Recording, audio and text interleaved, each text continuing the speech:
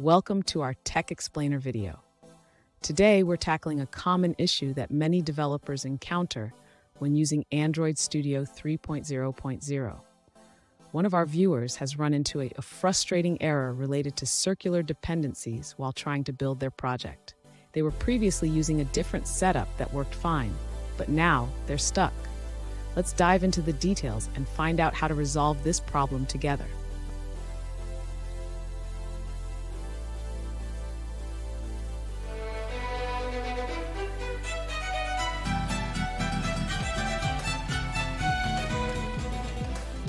Welcome back to another technical video. Today I'll be going through your question, answering it, and I'm hoping finding that solution that you're looking for. Guys, remember to stay just a little bit crazy just like me and work through to that resolution. Now let's continue on. The error you're encountering is due to a circular dependency in your build tasks. This often happens when using data binding with Kotlin in Android Studio.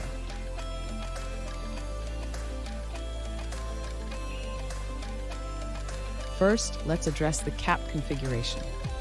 You mentioned you were previously using Android processor. In Android Studio 3.0 and later, you should use capped instead.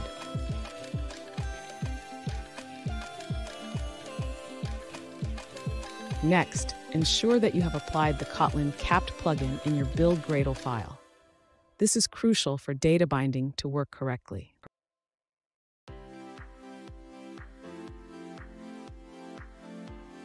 Finally, clean and rebuild your project to resolve any lingering issues. You can do this by selecting Build from the menu and then choosing Clean Project.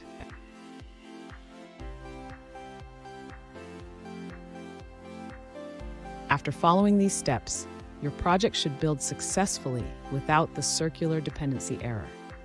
If you still encounter issues, double-check your dependencies and configurations.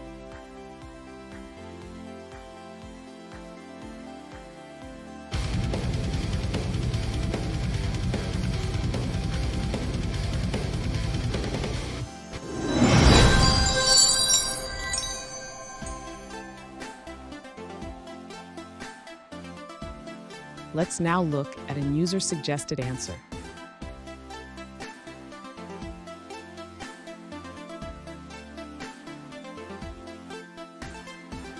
To use data binding with Kotlin in Android Studio 3.0.0, you don't need to specify the capped compiler if you're using Kotlin Gradle plugin 1.3 or higher.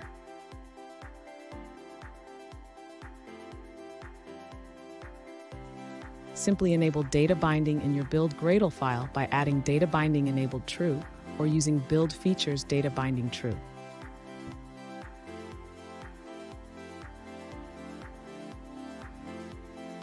For more details, you can check the JetBrains issue tracker linked in the description.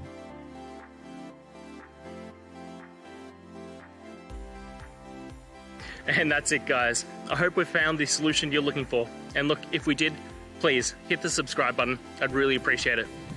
And until the next time you need technical help, I hope you have a good one.